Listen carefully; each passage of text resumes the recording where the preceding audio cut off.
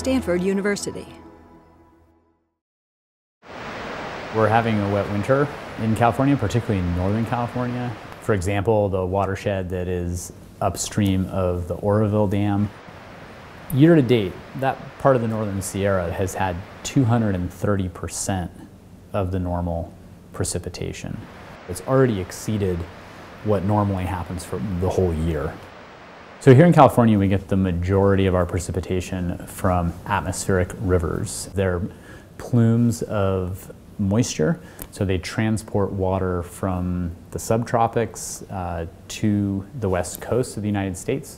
We've had a number of atmospheric rivers in succession, filling up dams, breaching spillways, breaching levees, causing flooding. We've had 5 years of intense drought, low precipitation coinciding with high temperature, followed by this punctuation with very wet conditions causing a lot of runoff. This is exactly what was predicted by climate scientists 3 decades ago, and this is really the new normal. We're in a different climate. So we have a water system, both in terms of the infrastructure and the legal rights and the water management, that was all designed and built for a climate that existed half a century or a century ago. The Oroville Dam, the flooding in San Jose, the other challenges we're seeing around the state really highlight the risks that are intensifying as climate changes. The good news is there are a lot of opportunities for decisions and investments that will help us right now make Americans more safe and more secure and simultaneously prepare us for the future. It's clear that our infrastructure needs an update.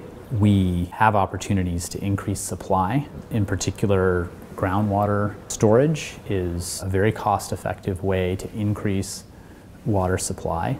We have opportunities to capture more stormwater in urban areas, save more of it, store it, and clean it.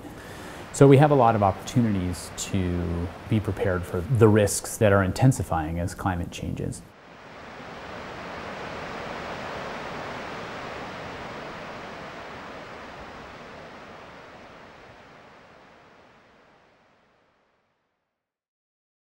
For more, please visit us at stanford.edu.